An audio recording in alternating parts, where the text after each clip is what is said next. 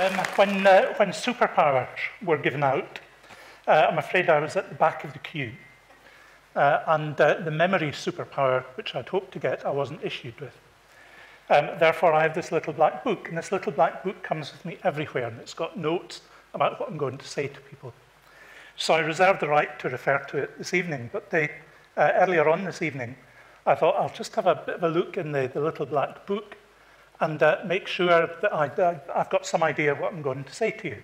Because without the book, the talk would not be a TED talk, it would be a mega TED talk. We would be here for about 4.5 hours with me telling stories, getting overexcited. So the book is important. And I flipped open the book to check the facts and check the stories that I was going to tell. And to my surprise, the book flopped open at a page about a gentleman called Alexander Grant. Now, you may not know about Alexander Grant. Alexander Grant, in the year 1892, I should say, a young man from Forres invented the digestive biscuit and became enormously wealthy, had a wonderful life. And you're very lucky that I'm not going to tell you the story of Alexander Grant this evening, because I discovered, to my relief rather than my horror, that I had the right book, just the wrong page. So, so we're on the trail of the real Macbeth page now. And to help me, I have the shade of the real Macbeth. I moved to the town of Forres 10 years ago, almost exactly 10 years ago. Forres is one of the oldest towns in Scotland. For me as a historian and a professional career in tourism and heritage, this was good news. This is fabulous. This is a really interesting place. And of course, Shakespeare's Macbeth is associated with Forres. Let me have a show of hands. How many of you have ever heard of, have ever read, or have ever seen Shakespeare's play Macbeth? There we go, that's virtually everybody in the room. It's one of the most famous pieces of drama on the planet. Macbeth, the character, one of the most powerful, best-known anti-heroes in dramatic literature. Very, very famous. So I was quite excited. I'm going to live in a place that's associated with Macbeth. We telegraphed the story a little bit, but imagine my surprise when I spoke to people in Forres, excited about this connection, said to them, isn't it fabulous, this connection between Macbeth and Forres? And people looked at me oddly, and they said, you mean Macbeth's the butcher? And I said, no, I mean Macbeth as in Shakespeare's Macbeth. And people's reaction really surprised me. They said, that was just a play. Really, Cameron, you know, be serious. He wasn't real, that was just a story. And Macbeth wasn't just a story, Macbeth was a real man. And that intrigued me about why people seem to have lost part of their history. Because history, if you think about it, history is what we remember. History is things that are remembered. So that set me off on a journey of discovery with some colleagues into the trail of the real Macbeth, the world of the real Macbeth. And history doesn't just live in archives. History lives in books, it lives in art, it lives in artifacts in museums, and it lives in the landscape. It lives in actual places. So when we embarked on this journey, going to the actual landscapes and places that were associated with the real Macbeth or with Shakespeare's story was important to us beginning to build up a picture of what the real Macbeth was all about. What was this story? And it led to a book, it led to a video documentary, and it did indeed lead to me almost being arrested.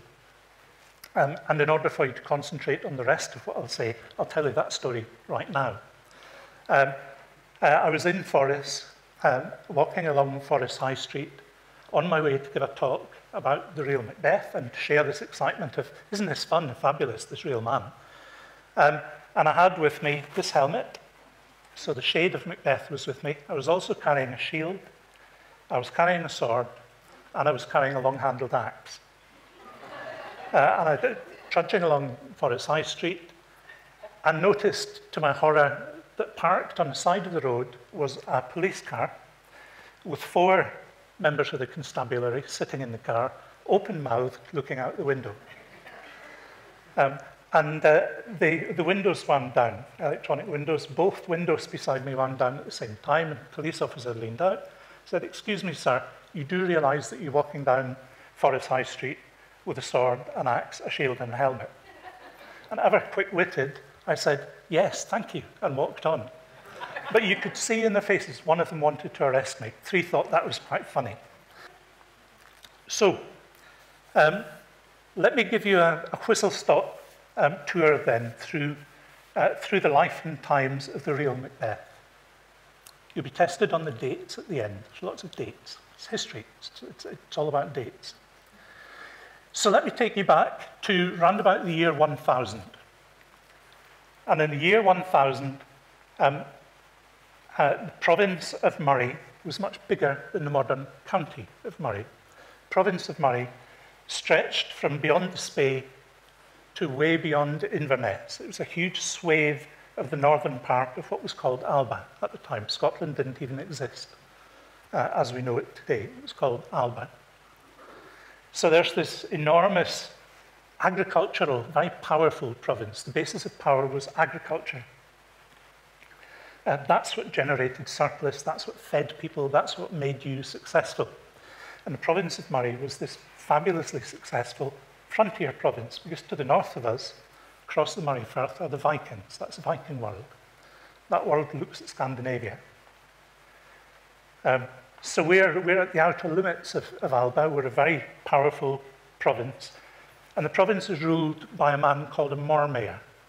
The modern equivalent is an earl. He's a sub-king. He's a very, very important man. In the year 1000, his name is Finlay. And his wife is called Doada. And Doada is the King of Alba's daughter. So these are important people. This is the ruler of one of the most powerful provinces in Alba, and he's married to the king's daughter. And then round about the year 1005, they had a son. Hooray, congratulations. And they decided to call their son Macbeth MacFinlay in Gaelic, because at the time, the province of Moray was Gaelic speaking. Called their son Macbeth MacFinlay. Macbeth, son of Finlay. Macbeth is the Gaelic for Macbeth. So Macbeth, son of Finlay. So our hero, our young hero, was born around about the year 1005. He's not the upstart that Shakespeare portrays. In Shakespeare's Macbeth, Macbeth comes from nowhere. He gains advancement, and then everything goes terribly wrong. Macbeth was born into the aristocracy. He was born quite important. And because of the nature of kingship at the time, he was born with a legitimate claim to the kingship of Alba. So the boy was born and could have been king. And we'll see what happens a little bit later in the story. So he wasn't an upstart. He was a member of the aristocracy, a member of the royalty, however you want to put it. He's an important young man. Now, people at the time had a very, very sensible idea. And what they used to do with teenagers, on the whole, was send them to somebody else's house to learn, to develop skills, and just to get them out of the way, because you know what teenagers are like, particularly teenage boys. Go and learn in somebody else's household. And Macbeth, because of his connections, he would have gone to the king's household. That's his granddad. He'd have gone there to learn the skills that he would need later in life to become a ruler. So off he goes to the king's household, and there he grows up with at least 2 other young men. One of them is called Duncan. We'll meet Duncan later. And one of them is called Thorfinn. Duncan comes from Dunkeld, and Thorfinn comes from Orkney. Thorfinn is the son of the Earl of Orkney.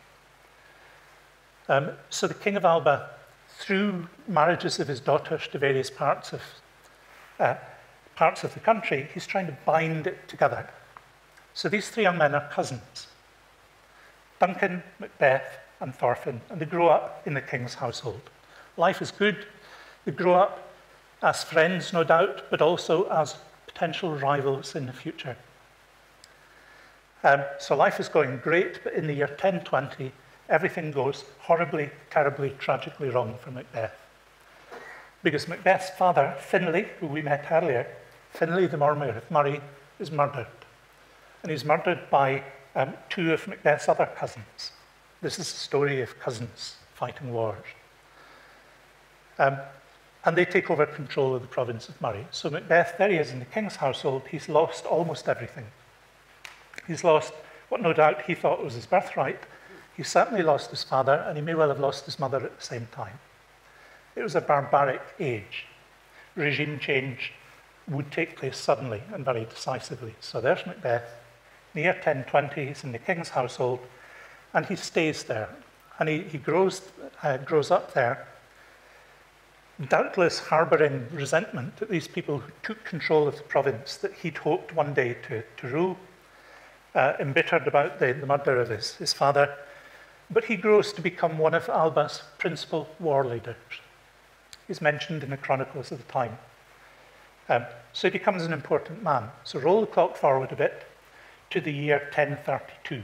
And in 1032, the man who murdered Macbeth's father and took control of the province of Murray is mysteriously trapped in a house, and he and all of his followers, almost all of his followers, are killed. Regime change again. And the finger of suspicion points directly at Macbeth. Doubly so, because in 1032, hey presto, Macbeth becomes Mormaer of Murray. So he recovers his birthright. And he takes control of this area where we are now. This was, in effect, Macbeth's sub-kingdom, part of Alba. So he ruled here. I said almost all of his predecessor followers were killed in the mysterious fire. One of them, one very important one we know, survived. In 1033, Macbeth gets married. Hooray, congratulations, Macbeth. He gets married to a young lady called Gruach. Gruach is a granddaughter of a previous king of Alba. She's a royal princess. Gruach also happens to be the widow of the man that Macbeth killed. And imagine that conversation. You know that unfortunate business with your husband, Gilly Comgain, he was called. You know, with Gilly, I may have had something to do with it. I don't know, I can't remember, but it's all terrible, it's in the past. But by the way, shall we get married? And what was that all about? And you think, well, surely that must have been a political match, and maybe it was a little bit. But they were married for 24 years. Shakespeare portrays this self-destructive couple with everything happening really quickly. Actually, they were married for 24 years. And if they didn't love each other at the start, surely to goodness, after 24 years, they must have found a way just to bump along together. So then roll the clock forward one more year, 1034, disaster again. King of Alba dies. Nobody killed him, which is unusual in Scottish history. He just sort of dies, gets old, falls ill, he dies. Kingship at that time, kingship 1,000 years ago, was not hereditary. Kingship was based on whichever member of a number of rival families was most powerful, most ruthless, best connected, and luckiest. So Duncan, Macbeth, and Thorfinn, who grew up together to become rivals, friends who might become rivals, in 1034, they really were rivals. Duncan won that particular race to the throne. In 1034, Duncan became King of Alba. So there's Macbeth, poor Macbeth, resentful again, thinking, well, Duncan's got this, I should have been king. Now, bear in mind, this is a barbaric age, and a Celtic, a tribal, very warlike time. It was incumbent on a new king to go off, pick a fight with another country or another province, anybody would do really, win the fight, steal everything of value, go back home. Everybody happy. He's a good king, he's good in a fight. So off Duncan went and laid siege to Durham. Nice place, rich place. We'll go to Durham. Unfortunately, he was unsuccessful there. He was beaten, his army had to retreat, and his credibility would have gone bump down a bit. Maybe he's not such a good king. Then he looked northwards, and he thought, well, Thorfinn, my cousin Thorfinn, and all of his Scandinavian, Orcadian, Viking barbarians, we'll go and pick a fight with them. So he sent an army northwards. An army went to Caithness. Disaster, it was defeated. So Duncan's credibility goes down a bit further. Then he thinks, this is just nonsense. My credibility really is going down. People around the country are grumbling about whether I'm a good king or not. I'll lead the army myself. That'll guarantee success. So he leads an army up to pick a fight with his cousin Thorfinn, and he loses, and he almost loses his life. And the country, Alba, began to get very restive. And we know that because in the year 1040, and you will be tested on the dates later, in the year 1040, Duncan brings an army to Moray to pick a fight with Macbeth, either because he thinks, okay, I can't beat Thorfinn, I can't do anything in Durham, Macbeth's a big softy, we'll pick a fight with him, or Macbeth is an open rebellion. Whatever the reason, in August 1040, the chronicles tell us, Duncan and his war band came to Moray to pick a fight with Macbeth. And to cut a very long story short, a battle took place at Pitgaveny near Elgin. Duncan was mortally wounded and was taken to Elgin, where he died, and the way was then clear for Macbeth to claim the kingship of Alba. So far from being the upstart that that Shakespeare portrays, this madman who murdered a kindly old king in his house, it was a battle fought between two cousins, and Macbeth had a legitimate claim to the kingship. And he didn't rule a chaotic Scotland for just a few weeks, which is how Shakespeare portrays it. He ruled Alba for 17 years, ruled Alba until 1057. And the chronicles of the time say that he was a good king, actually. The way they describe it is there were productive seasons. And for an agricultural economy, that's what you want. That's the measure of success. There was peace and prosperity, and people were able to get on with their lives. So Macbeth and Gruach, Lady Macbeth as Shakespeare would have it, were very successful in the kingship. And that's a complete contrast to what Shakespeare tells us. The marriage of Macbeth and Gruach, Lady Macbeth, took place in 1033. We don't know where that wedding took place. However, near Elgin, there's a beautiful little church, Burnley Kirk, it's called. The building that stands today was built in the 12th century, but it is on a very, very ancient site. It was a Pictish monastery, times past. And that sense of place, you know the sense of place when you go somewhere and you think, a really strong sense of place there. And inside the church, there's a Celtic bell. It's called a Ronald bell. And that bell is contemporary with Macbeth. And it's so tempting when you go to the church to look at the bell, to enjoy that sense of place, and to think, well, did that bell ring for the marriage of Macbeth and Gruach? And possibly it did. But you've got to say possibly, because that's not a fact. It's simply part of that piece of historical imagination. But it's such a powerful thing to be able to do. And history, I believe that good history is about remembering. Us individually remembering things, or it's society, culture, remembering what happened in the past. Good history is about remembering. And when in Shakespeare's Macbeth, I think it's Act 3, in Shakespeare's Macbeth, very early on, Banquo and Macbeth are trudging through what we're supposed to believe is the middle of nowhere, and Banquo asks, how far is it called to Forres? How far away is Forres? It's a bit of a whinger, Banquo. How far is it to Forres? And the fact that Forres is the very first place that's mentioned in Shakespeare's Macbeth is a remembrance of a past importance, because it did used to be a very important place. On the hilltop on Cluny Hill, beside the the 12th century medieval town of Forres, there's a hill fort. That hill fort is contemporary with Macbeth's period. It encompasses an area of about 8 acres. It's a very powerful hill fort. It was a number of hill forts around the province of Moray. And the Mormaer, the ruler, would have travelled from place to place. So our boy Macbeth would have been on Cluny Hill in Forres. So there's a remembrance of that in Shakespeare's play. But the personalities and the characters of Macbeth and Lady Macbeth in Shakespeare's play, these enormously powerful dramatic characters. There's absolutely nothing in contemporary records that tell us what the characters were like. Their characters are not remembered in Shakespeare's Macbeth, they're created.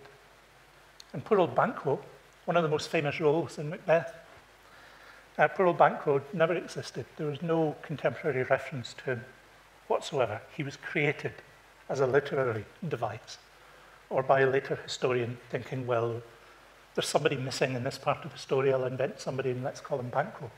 He was an invented character, which must come as a terrible shock to his ghost, actually, in the play, that he didn't exist.